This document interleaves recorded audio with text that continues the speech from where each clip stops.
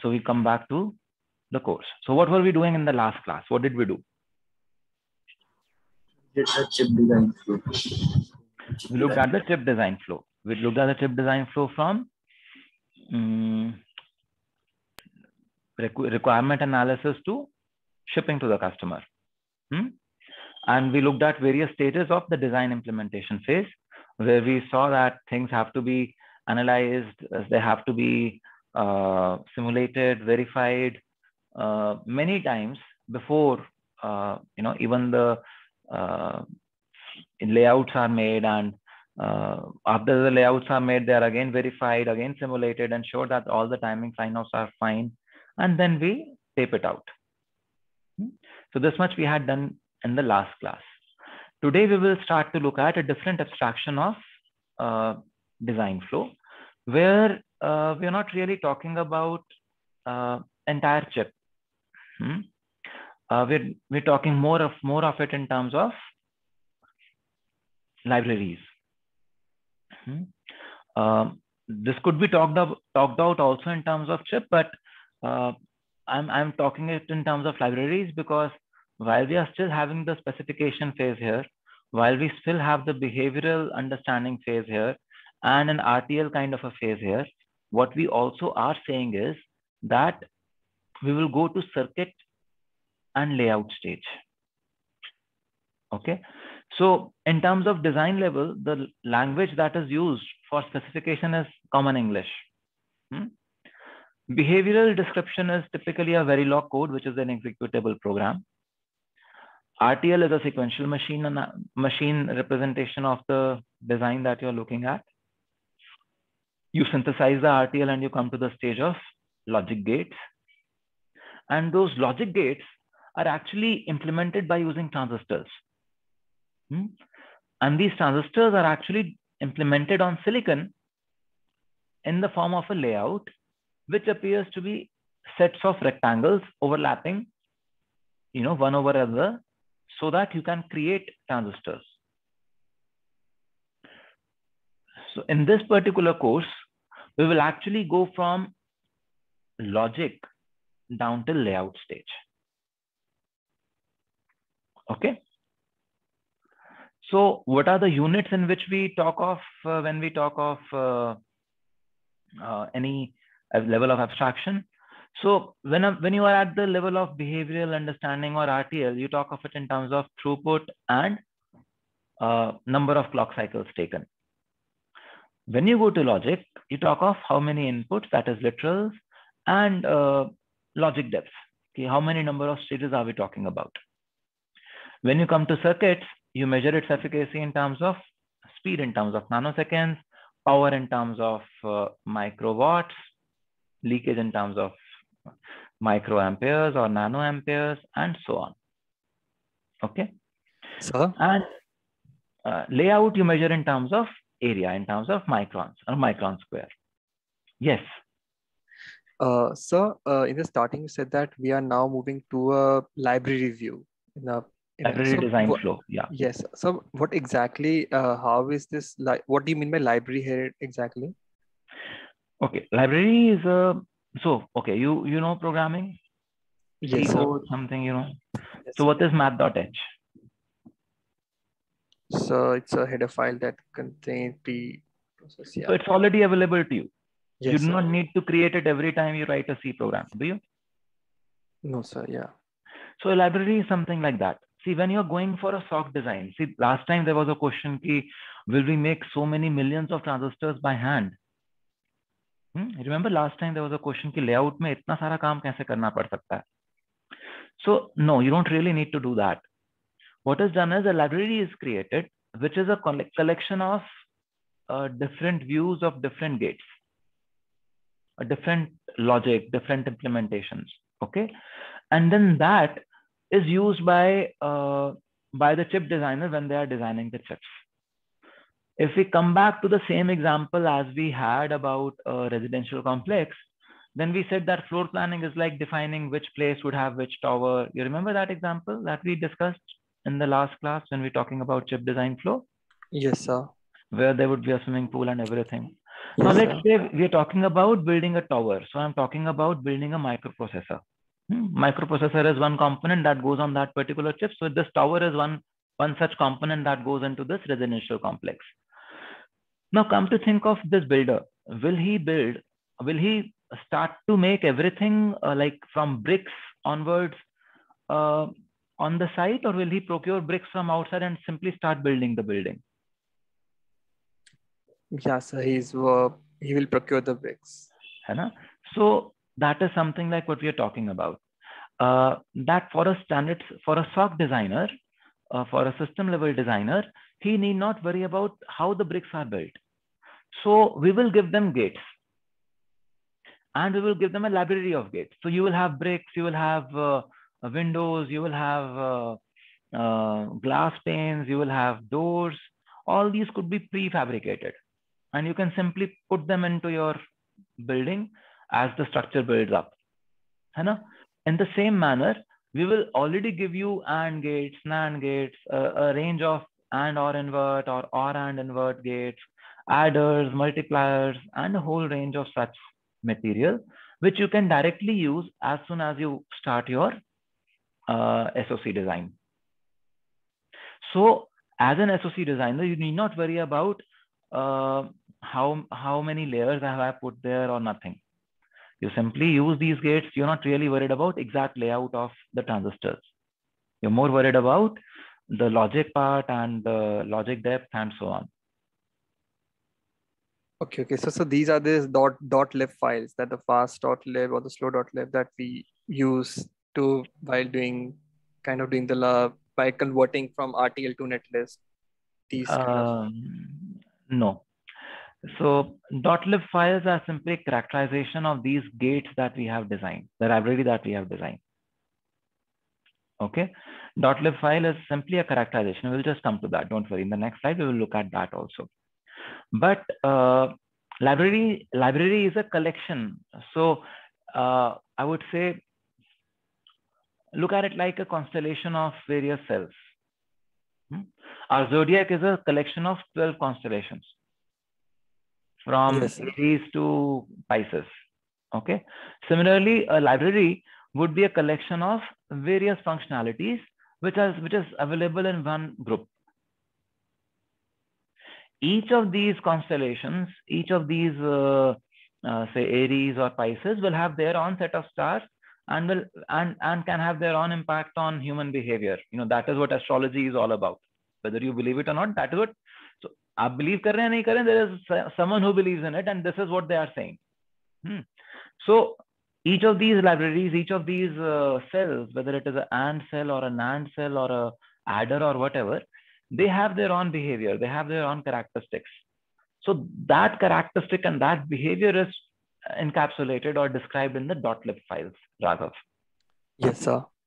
Okay, but that .lib file is not the library.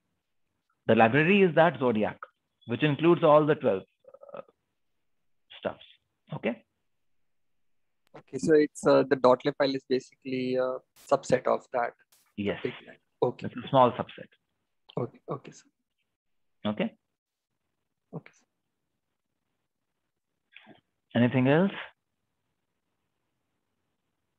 Sir, one more thing. Sir, in this, can you also throw some light on this design time and the logic depth at the behavior and the logic level? So if you do the computer architecture course, you will get that idea. Don't worry. Okay, sir. So logic depth is how many stages in one particular pipeline stage. How many stages of logic go in every pipeline stage. Design time is about how quickly you can design something, or what time does it take to execute the program on your, the number of clock cycles and all that. So that is in computer architecture course that you will get the handle on. Okay, sir. Okay. Can I lower your hand, Raghav? Yeah, sure, sir. Sure. Sir, Anything what is throughput here? I'm sorry? I mentioned something throughput decide behavior. What is it? What would decide behavior? I'm sorry, Mohan. I missed that. Throughput about design times. Throughput. About throughput, yes. You're talking about throughput. What exactly? What exactly is throughput? Throughput means how many instructions you can execute per cycle or per second. Again, computer architecture. This is the higher. So in this course, DVD course is let us say here onwards. And what you're talking about over here is CA. What we did in the last class was covered in, the entire flow would be covered in the VDF course.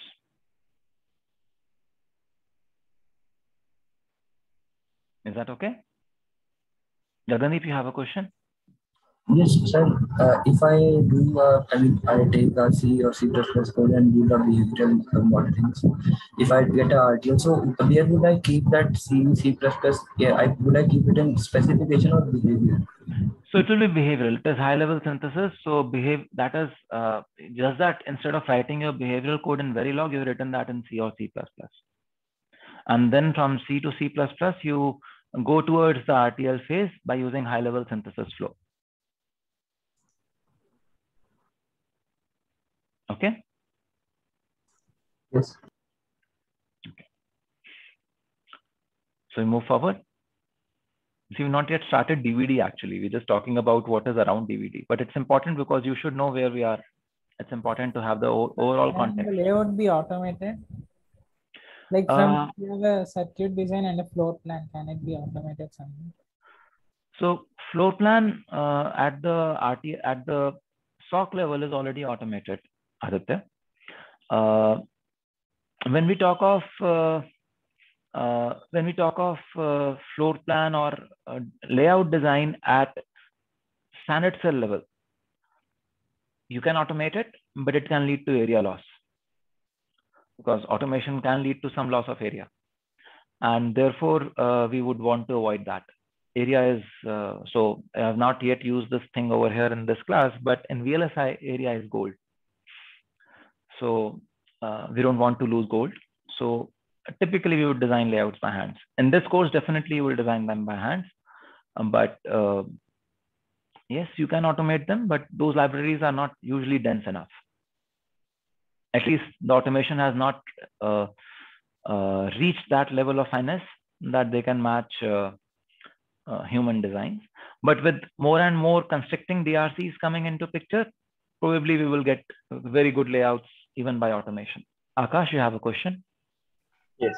Sir, actually, in the refresher module, we have studied Verilog, in which we have implemented just like behavior level.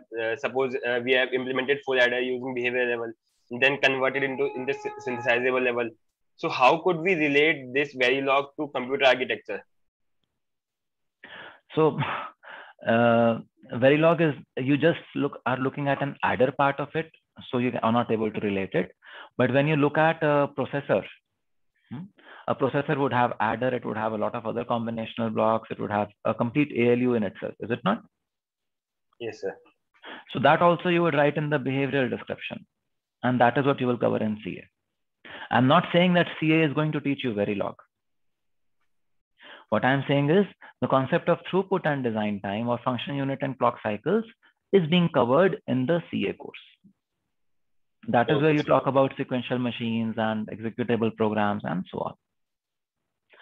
Verilog doesn't mean you're always just behavioral, or Verilog doesn't mean that it is being taught in CA. No, CA will not teach you Verilog. Okay. Okay, see, Verilog you have to learn yourself. Meher, you have a question? Yes, sir. So what do you mean by, I mean, I don't understand why layout is in a lower level than circuit. I mean, what do we exactly mean by layout then? Because see, as we go lower and lower, we are coming very close to silicon technology. Okay. So circuit is a schematic that you have in PSpice. Even if you've not done, Virtuoso schematic, you would have done PSpice schematics earlier. I think all of you have already used Virtuoso by now. Am I right? Yes. Yeah. So that is just a schematic. What do? In a schematic, you simply create a rectangle or a symbol like this and say this is a PMOS. Yeah. But if you cannot draw this on silicon and say कि हाँ भाई अब इसको PMOS समझ लो. Okay. Okay. For silicon, you need to have a layout view where this would be the polysilicon gate, and one of this will be source, the other part will be drain. Right. Okay. So this is much closer to silicon. This you can actually implement on silicon. This you cannot. So by layout, we mean the actual implementation on hardware. No. By layout, we mean a set of CAD layers, which if you convert them into masks, you can implement this particular functionality that you had specified on the silicon, onto hardware. So there is an entire fabrication process that has to happen after that also. Right. Right. Okay. So yeah, layout is basic. So we can implement those circuits with the help of masks on those silicon wafers. Yes. We will fabricate, not implement, we will fabricate. Fabricate is the correct word there. Right. And one more question. When we say function units, we mean something like at the abstraction level of, say, an adder or something like that. And then logic is basically or the XOR gate and the AND gate you use in an adder, right? Yeah. So when you're talking about function unit, you may talk about 1000 max multiplier and accumulators, Okay. MSE units. Yeah. Yeah. Got it. Got it. Okay. So Shakti is asking, should we do verification after each step of design abstraction? Yes. Whenever you're doing a handoff to a different team, you have to verify your stuff. It may actually be a different team working on the different abstraction. So before you hand off from your team to the other team, you have to verify. There is no two ways about it. Is that okay, Shakti? Yes, sir. Yes. Sir, Ranjit here. So Yes. I have a doubt, sir. When we look at the top level specification and we look at the design, we follow this top-down approach. We first look at the specification, design the behavioral model, and synthesize to RTL and so on. But when we look at the prerequisites for each and every design abstraction, suppose we take the case of a circuit. So for that, the layout is prerequisite. Or if we take a logic design, then No. Layout is not a prerequisite. You design a circuit, and after you ensure that the circuit is fine, then you go to the layout phase. Sir, suppose if we take the abstraction of logic, suppose if we want to design a NAND gate, then we need the transistors. So this set of libraries would be. So we will come to that detailed level of description in the next slide. Would you want to wait till then? Yes, sir, I can wait. From logic to layout, we are coming in the next slide. Yeah. Thank you, sir.